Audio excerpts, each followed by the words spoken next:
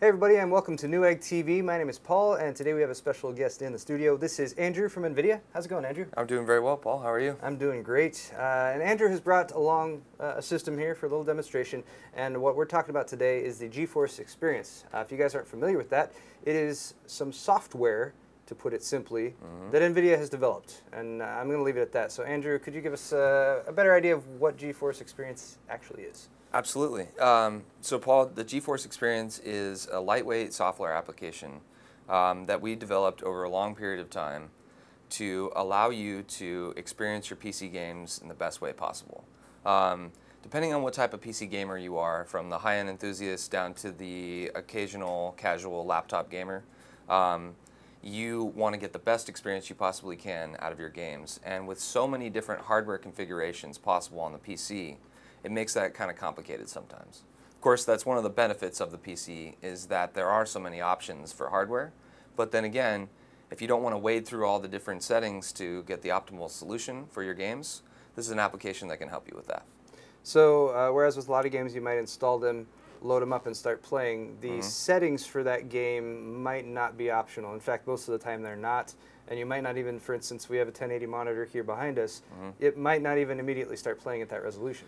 No, and in fact, the out-of-the-box settings for games are usually pretty conservative because they want to make sure that they're going to work, at least, on the computer, depending on the hardware that you have.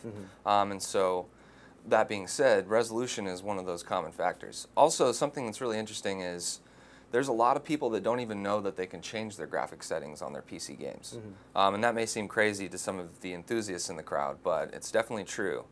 And so this is an application that can help those people as well as the enthusiasts. So definitely folks who might not be as technically inclined, they can load up this application, get themselves some better resolution, some better quality settings, such as anti-aliasing, the other eye candy type features that can be enabled in games.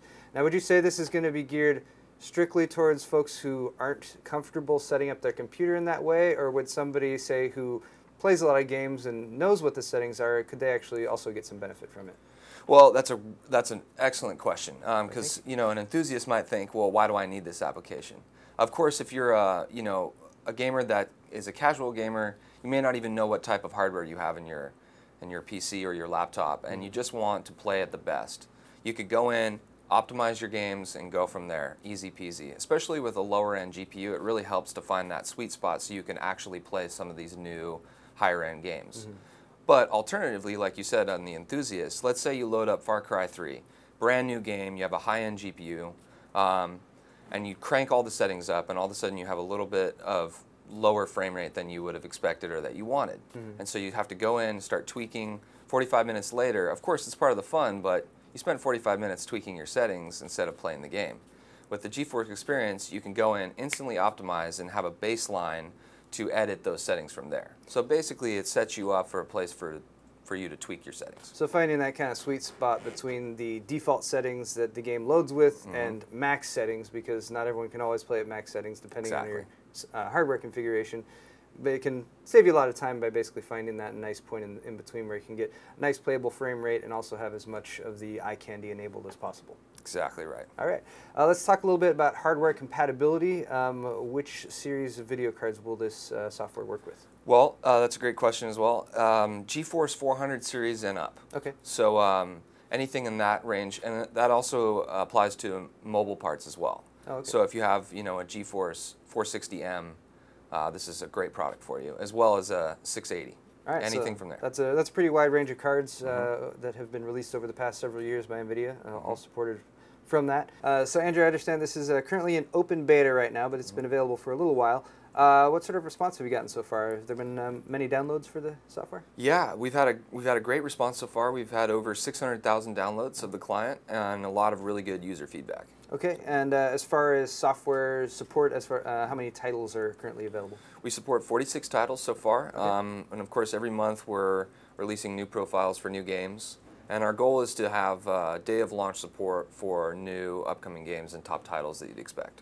So. Now when you guys are adding a new game to the GeForce Experience, is that a pretty intense amount of work, or does it kind of vary from game to game? Well, it's a really intense process to add a game to the GeForce Experience. We have a lot of work that goes into it. Basically, we start with an expert tester who goes through the game and looks at all the different settings and all the different levels, finds an area of the game that they can use to benchmark the game accurately, something that's not crazy demanding, that one area that tanks your performance, but also that's an average, performance hit of the game, so you can kind of baseline it there. Then we go and we look at all the thousands of hardware configurations and hundreds of thousands that you could imagine, and we use our GeForce Experience supercomputer to crunch all of those numbers and sort of figure out which settings work for different GPUs. And that's sort of the magic of GFE, is that process right there. Awesome. So, yeah. There's definitely a lot of work that goes involved, of course, and being open beta right now. A lot of games already supported, but more, of course, on the way.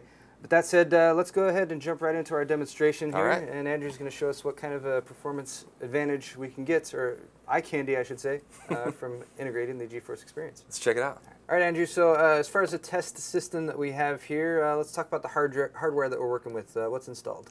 Well, so this is a Z77 system, and it's running a 660 Ti GPU. Okay, so definitely a very popular configuration, I'd imagine, right now, especially if anyone's looking to build a new system. Z77 is the newest chipset from Intel. Also the Ivy Bridge processors, which support PCI Express Gen 3. Exactly. And the 660 Ti, which is a great middle-of-the-road card with tons of performance. So, and I would say, not like the best of the best, super high-end, super expensive. Also, though, we're definitely not dealing with 3 or 4 year old hardware right now. Okay. Not shabby by any means. Okay. We'd like to think this is the sweet spot of gamers, modern gamers. Oh, yeah. And 1080 monitor, of course. Exactly. So we're looking at the GeForce Experience client here. And it's a lightweight client that runs in the background on your system. It can give you automatic driver updates. Of course, you can set it to not give you those updates if you don't want pop-ups. Okay. This is your games list. Basically what it does is it scans your machine for all the games that you have installed. And a question that a lot of people have is, well, what if I install my games on a weird hard drive or in a different location or whatever? And the preferences here, you can specify where you want the client to look for your games. Okay. Lots of flexibility in the client as well.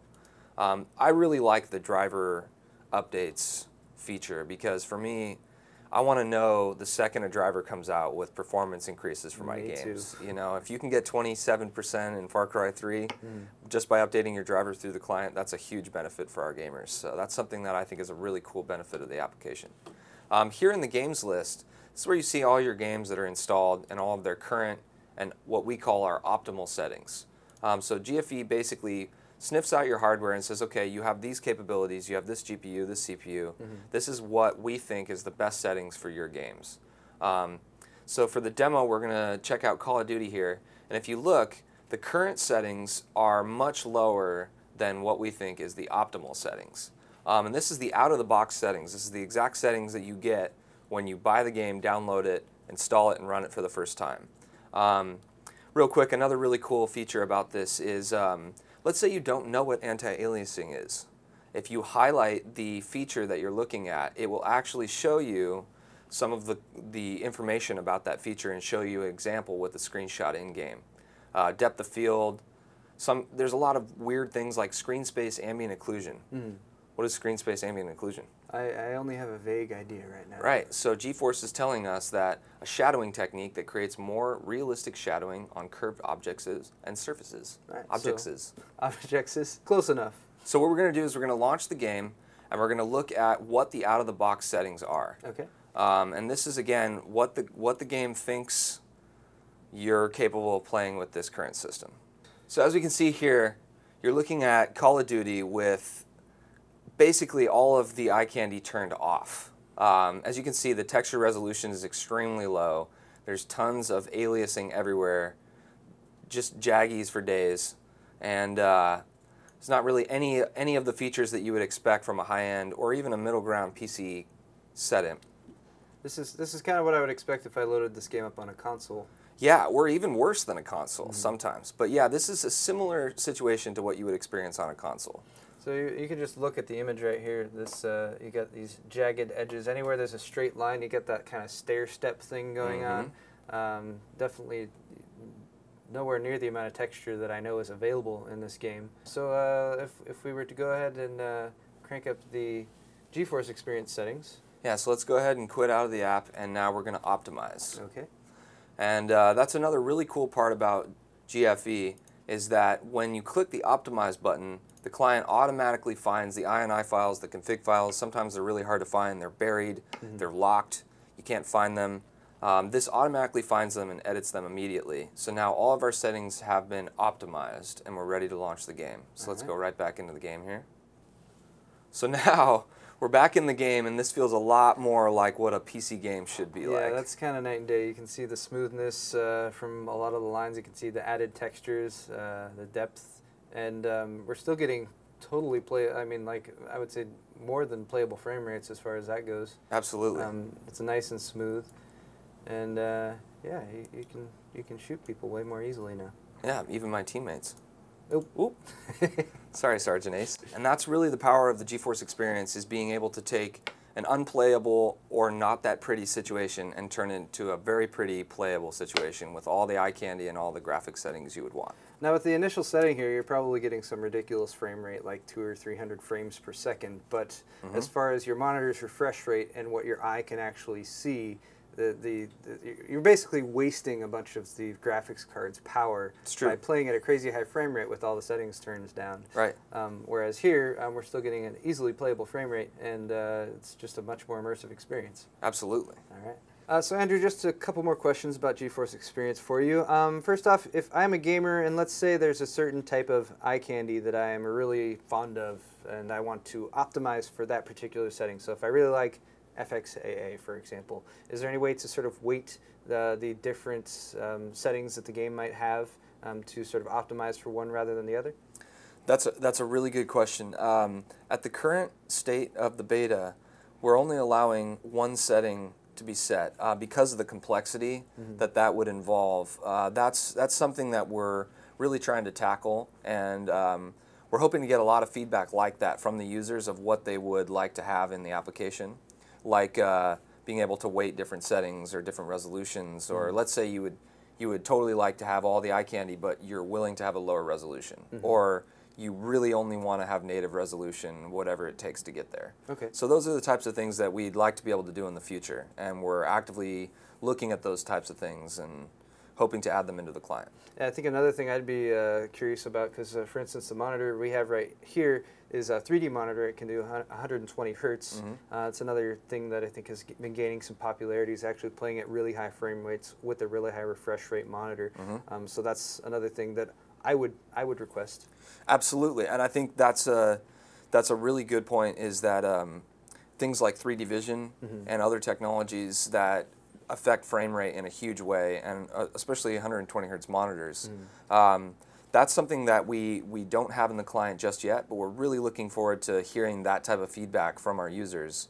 And really the best way to get that done is to go out and download this application and file some feedback. There's a feedback button right on the main application there, where you can type all your desires, your wish list, what you don't like, what you do like, and really we're hoping to get that kind of feedback so that we can make it as good as it can be for our users. So you're saying that the open beta is not currently perfect? It's not currently perfect. All right. Well, but maybe a little bit more work. So go ahead and download the application, guys. Give it a try. Let the folks at NVIDIA, like Andrew here, know your thoughts. Andrew will be personally replying to each one, I would imagine. Every single one. Every single one.